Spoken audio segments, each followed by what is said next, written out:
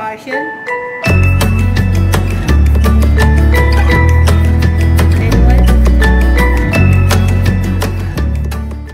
Tomorrow is solar eclipse. We will tell you some information about it. A solar eclipse happens when a new moon comes between the earth and the sun. Moon blocks all or some of the sun rays reaching the earth.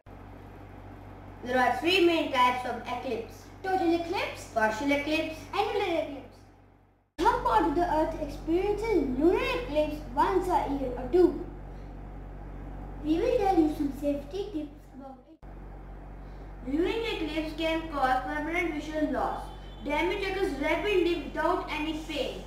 There is no treatment. Children are especially at risk. NASA advised against any direct viewing of eclipse. Solar eclipse glasses should not be used directly to view solar eclipse. Stay home, stay safe, and keep watching our videos.